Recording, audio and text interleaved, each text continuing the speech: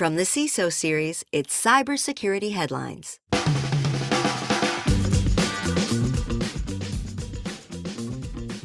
The never-ending nightmare that is Windows Print Nightmare 2 Electric Boogaloo, Amazon DNS attack method allows for nation-state level spying and a crypto theft with a twist. The thief unseals some of the money. These are some of the stories that my colleagues and I have been bringing you on this week's Cybersecurity Headlines. And now we get a chance for some insight, opinion, and dare I say, some expertise on these stories and more from our guest, Ben Sapiro, the CISO with Canada Life. Ben, thank you so much for being here. Looking forward to getting into the stories. Thanks for having me. All right. We also want to thank our sponsor, Cytera. We'll be hearing more from them in just a minute. And remember, you can join us on Crowdcast. We have the URL up there. I don't know how directions work. There we go. And we'll be doing this in about 20 minutes. So join us there. Leave us some comments. We would love to see them regardless of where I'm pointing at the URL. So our first story, let's get it started here. An actively exploited bug bypasses authentication on millions of routers. A critical authentication bypass vulnerability is impacting home routers with the Arcadian firmware that will allow for deployment of Mirai botnet malicious payloads. With a rating of 9.9 out of 10, this poses threats to millions of routers from or connected to Asus, British Telecom, Deutsche Telekom, Orange, O2, Verizon, Vodafone, Telstra, and Telus, kind of the who's who of anyone that you'd be connecting to. The security flaw was discovered by Tenable, and most disturbingly, Tenable says that this vulnerability has existed in the supply chain for at least 10 years. 10 years, that's some time. What does this say about kind of other undiscovered vulnerabilities? Is this, I guess in Rumsfeldian terms, is this a known unknown or an unknown known? And is there anything that we can do about this at this point? Well, I mean, the short answer is yes, there are, for sure. I mean, the short answer is yes, of course, there are things we can do about these. But, there's only two types of vulnerabilities in the world. Those have been exploited and those that have yet to be discovered or disclosed, I guess is more accurate these days. Look, there's always going to be vulnerabilities latent somewhere in the code, and people won't trip across them until they go and look. And that's just the nature of it. You have hundreds of thousands of lines of code, and it takes time for people to discover it. And, as much as lots of eyes make the problem shallow, especially when it comes to proprietary code, that statement is far less true because there are much fewer eyes to solve that problem. So, are there more out there? Absolutely there are, especially when you're dealing with embedded technology, what they call it, the Internet of Terrible Stuff, although perhaps they use different words. There are more out there unequivocally. And the short answer is that we just have to keep on looking. And I think the good news here is that somebody found it before it was turned into something far worse than it could have been. All right, our next story here, maybe something to prevent some horrible things. Passwords of 3 random words, better than complex variation, at least experts say. The National Cyber Security Centre, part of the UK's government communications headquarters, said a 3-word system creates passwords that are easy to remember and creates unusual combination of letters, enough to keep online accounts secure from cyber criminals. Although the agency's director, Dr. Ian Levy, conceded people might still use predictable word combinations. So we are always the weak link in the system here, Ben. But when we're talking about password security, there's always that classic convenience versus security kind of spectrum that we have to think on. Is this approach preferable to something like a password manager, that single point of failure where you can have a lot of complexity, versus something that people actually have a possibility of holding in their head? So my view is that this isn't really about the argument against password vaults or password managers versus this. I think it's more really about the idea of long, complex passwords that we ask people to somehow memorize, but they never quite do, versus something that's accessible. And this practice that Dr. Levy is putting forward is going to encourage people to produce longer passwords, unless, of course, they're going for cat, bat, hat, and certainly that's not recommended either. But you do get an increase in the strength of password through this. So I think it's definitely a step in the right direction. We spent years, and I'm stealing from the famous comic XKCD, we've spent years of teaching ourselves to remember complex passwords that are easy for computers to guess their way through. Let's do something different, and horse correct battery stapler or some combination of that. That's the right way to go. But I really think it's kind of missing the point of passwords themselves are a failed authentication mechanism, and we want to see multi-factor absolutely everywhere we go. That we know is a reliable way to do this. So this is a great thing to move people in the right direction, but really I'd like to see the UK government, for NSCSC, and everybody else encouraging people to multi-factor as much as possible. Multi-factor, all the things indeed. Next story. Next story here. New Amazon DNS attack method allows for nation-state level spying.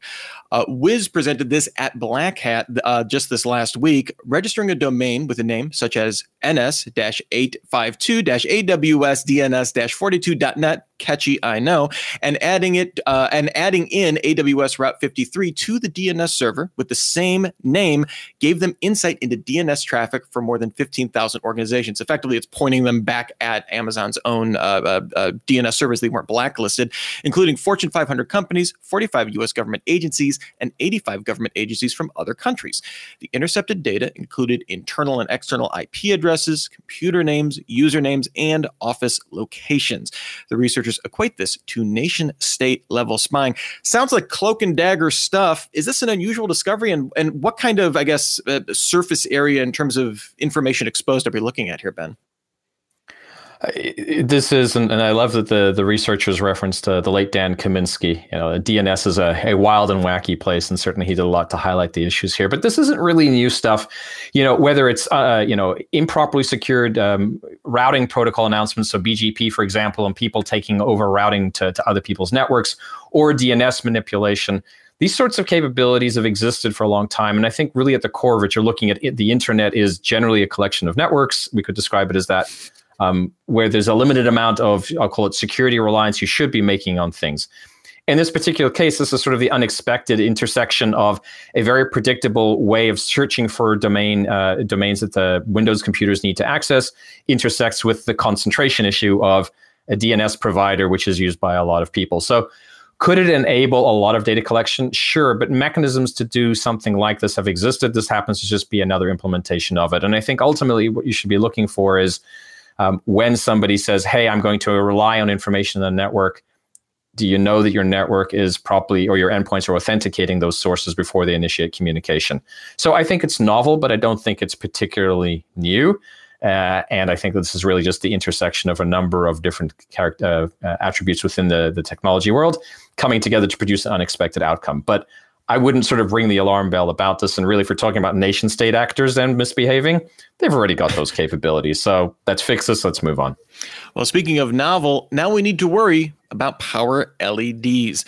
The mad scientists / security researchers at Ben-Gurion University's Cyber at BGU team published details about a novel passive form of the Tempest attack called glowworm, which converts minute fluctuations in the intensity of power LEDs back into audio signals that cause the fluctuations. Now, these fluctuations are not perceptible by the human eye. This isn't like your hard drive light or something like that, kind of blinking back and forth, but these can be read by a photodiode coupled to a simple optical telescope, or as I like to call it, a telescope. Then it's run through an analog to digital converter for direct playback. You can just hear the audio. Because this is completely passive, it would not be picked up by any electronic countermeasure sweep.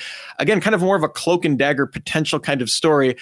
Some interesting limitations here, like it can't actually, if you're listening to a conference call, for example, you wouldn't actually hear the audio in the room, only what was over the phone. But I guess, do we have to bust out the electrical tape for all of our LEDs here for things that we can't have anyone listening to here, Ben? Or is this, for these kind of stories, like Ben-Gurion University puts out these kind of stories once a year, it seems like, whether it's your hard drive light, the sound of your hard drive can use to be exfiltrate data or other weird air gap defeating measures. Will there always be something that we just can't see of? And I guess, how do we approach these kinds of security stories? Well, this all really asks the question of what's your threat model that you're operating in. I mean, the vast majority of us do not operate in a world where Tom Clancy's, inspired, actors are coming in and trying to kick down our door or do things. For the vast majority of us, this is interesting. And, maybe you want to have your most sensitive meetings where you want to have bug sweeps happening and things like that. But for the vast majority of organizations, this is not how you're going to get yourself undone. I don't think that this is actually particularly novel. If you look at, you mentioned the hard drive one. Prior to that, there were concerns about keyboard vibrations and the sensors on phones. Going back a couple of years, it was the light on your modem or on your network device would blink at the frequency of the data, and so that would also expose information. All of this has happened before, all of it happened again, and it really comes down to what threat model are you in? If you are the NSA, then absolutely this is a concern. If you're in a heavily, espionage to industrial activity, so then, yeah, sure, maybe. But as you start moving into the general, like probably 90% of the population and 90% of the world corporations, is there really a scenario where somebody's setting up a camera and an optical telescope? Sorry, a telescope. I think we have more more mundane and more regular things to worry about. All right. And now we need to thank our sponsor, Cetero, and they have a great new resource you need to check out. It's a new CISO security brief that helps you cut through all the vendor noise and zero in on the best data security solutions for your requirements. It includes info on data security technology advances, tips to help you meet your security requirements, and a new rapid development capability so your development team can implement security features much faster. To get the brief, just go to ceterosoft.com and click on the link at the top of the page. All right, our next story here in the Week in Review, a notorious darknet market comes back to life, a Franken market, if you will. The Alphabet dark web market has resurfaced. It was the largest darknet market before being shut down by law enforcement in July 2017. The title of largest darknet market seems to fluctuate pretty rapidly these days. One of its administrators, named DeSnake, announced on a dark web forum that the Alphabet is now open for business and claims the platform is built to last with secure audited code, hardened servers, and safeguard against disruptions caused by hardware failure, police raids, or seizures. I imagine two of those will be much more common than the other. A list of items prohibited for sale on Alphabet includes firearms, ransomware, pornography, doxing, and COVID-19 vaccination information. The site has long-term plans for creating a platform allowing anyone to set up a darknet market with a strong focus on anonymity.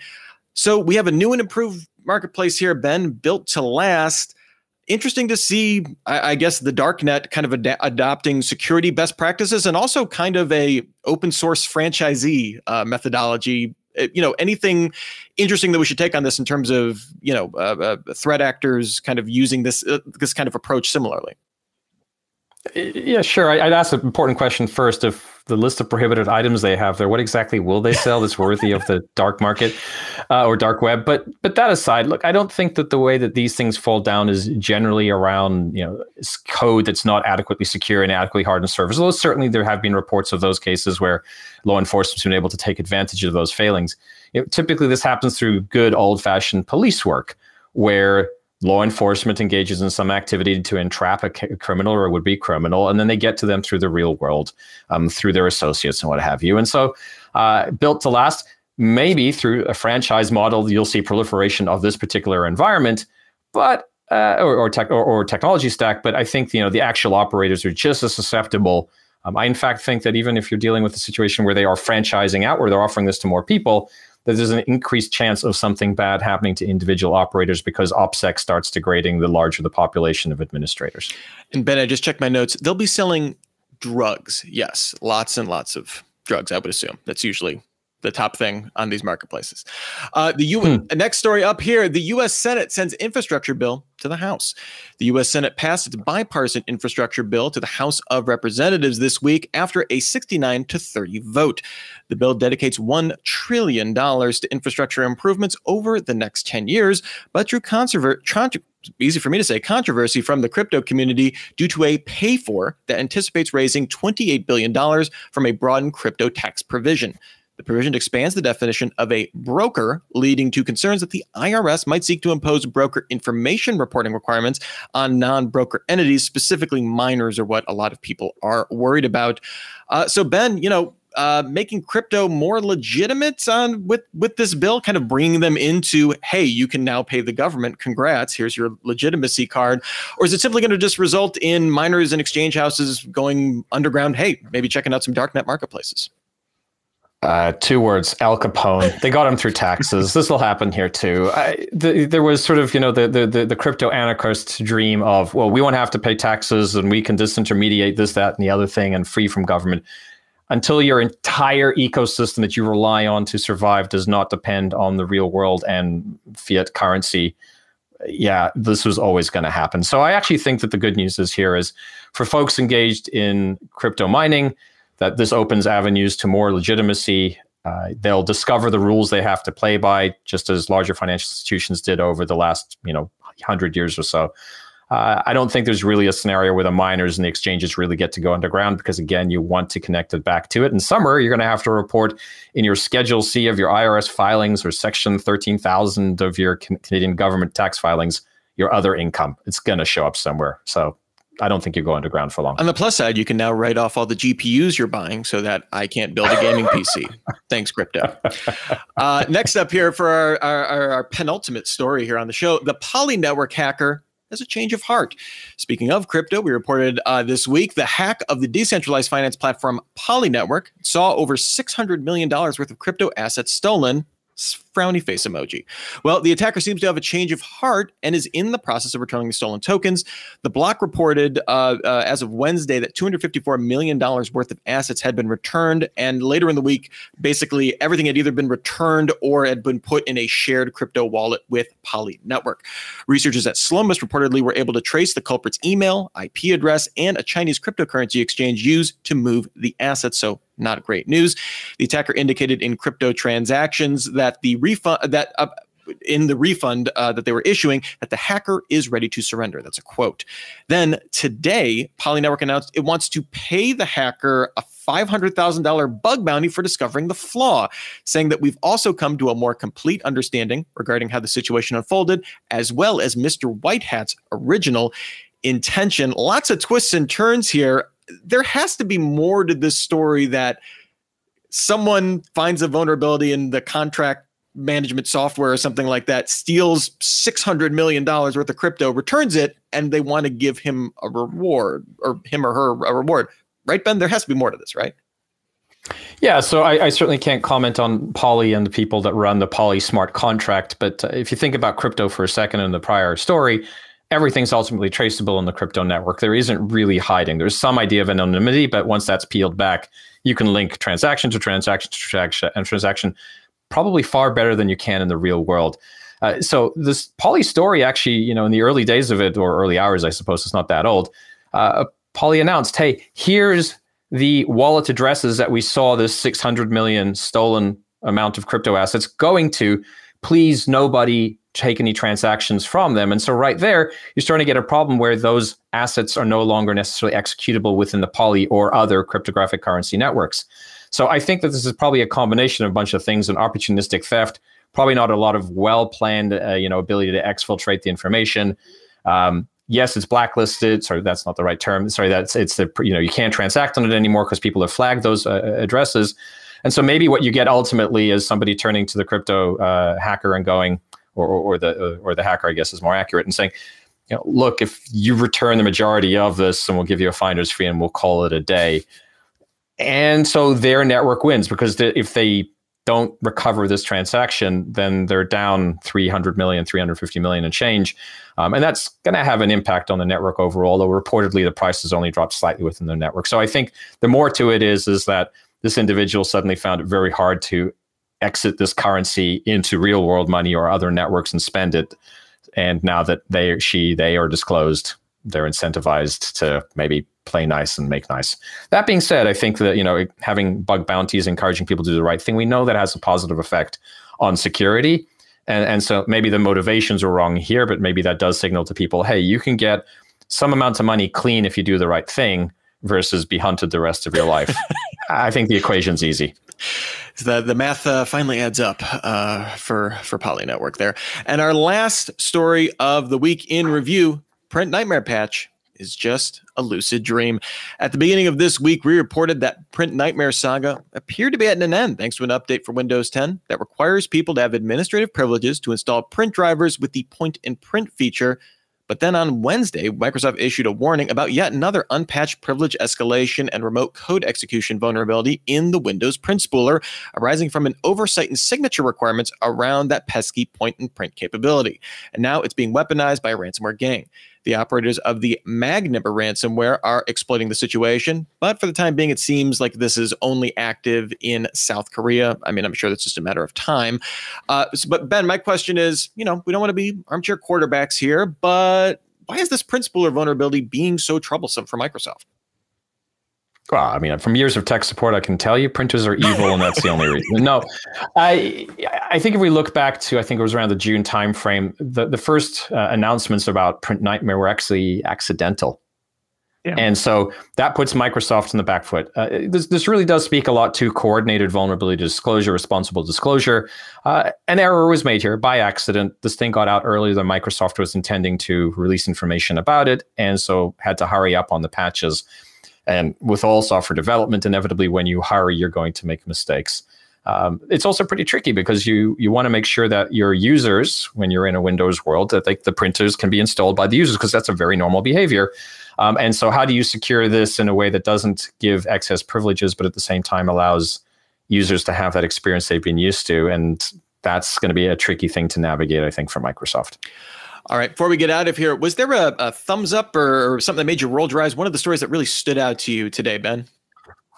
Oh, I absolutely love the Poly Network story and the crypto thefts. I think that's an absolutely interesting study in secure software gone wrong, because each of these contracts is a smart contracts. They are a piece of software, and it's demonstrating if you don't get it quite right. It's also a very interesting exercise in I'll call it DeFi, decentralized finance, learning the hard lessons that, I'll call it old school finance, classical finance has learned over a century plus. So I really am fascinated by those stories. It's watching things being relearned again by a new generation. Well, thank you so much, Ben. As a reminder, Ben Sapiro, CISO at Canada Life. Where can people find you if they want to follow you, learn more about you, if you're more LinkedIn is a great place to find me. All right. Well, we'll be looking for you there. And thank you also to our sponsor, Sotero. Remember, Cybersecurity Headlines is available every single day. If you got about 6 minutes, you can keep up to date on your cybersecurity headlines each and every day. But you can also catch the Weekend Review to get the highlights as well. We'll be coming on back next week for our Friday video chat, Hacking Anomalous Behavior, an hour of critical thinking on when user actions raise the red flag. It starts at 10 a.m. Pacific, 1 p.m. Eastern, followed by cybersecurity speed dating. And then we'll be back with another edition of the Week in Review, 12:30 p.m. Pacific, 3:30 p.m. Eastern. Until then, I'm Rich Straffolino. Have a super sparkly day. Cybersecurity Headlines are available every weekday. Head to CISOseries.com for the full stories behind the headlines.